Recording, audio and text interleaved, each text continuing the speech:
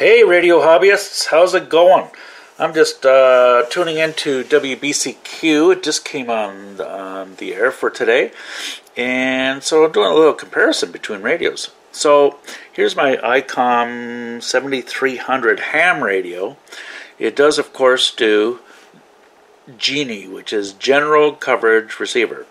So it's a great general coverage receiver, as you would expect, and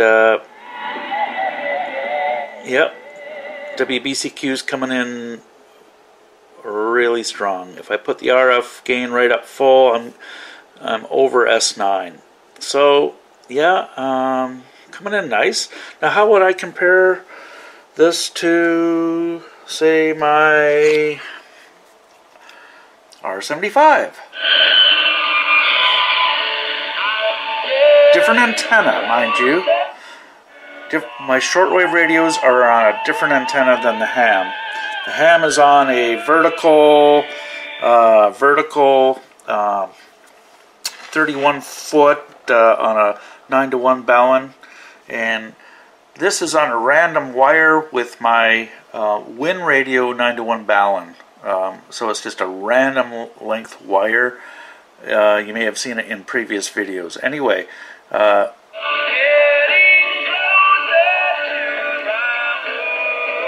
really coming in nicely there at a strong S9. And I also have my CR1A going down here.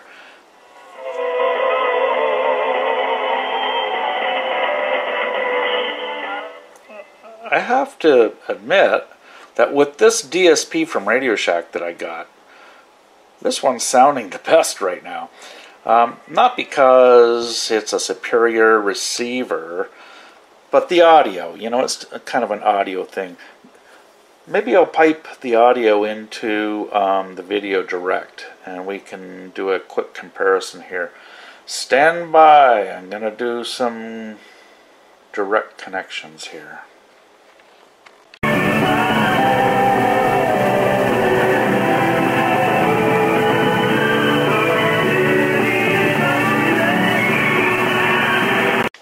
Okay, these are probably a bit overdriven. I can't help it. Okay, let's go to the R75.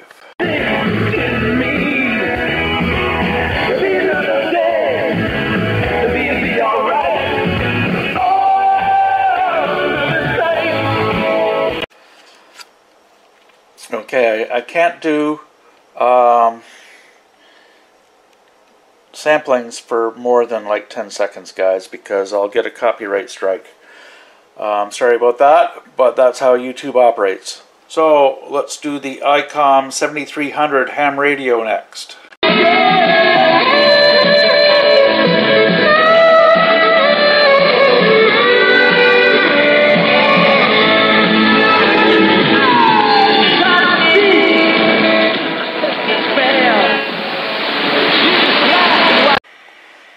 Okay, which ones did you... Let me start over again. Which one did you like best? All three sound great to me. I recommend not using the front speaker on the R75. I've got even my IC7300 plugged into a separate receiver, and I like this little pile radio.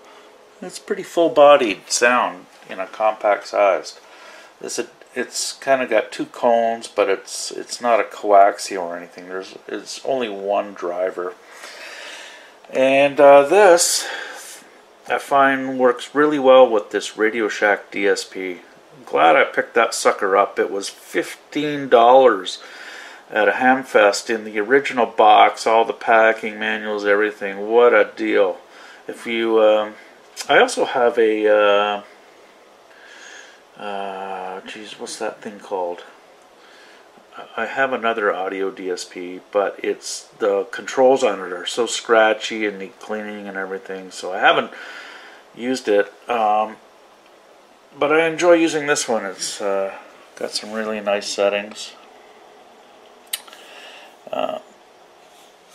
Comes in very handy with a little portable setup like this.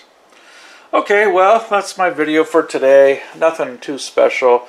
WBCQ, I love that channel. Okay, well, everybody, talk to you real soon.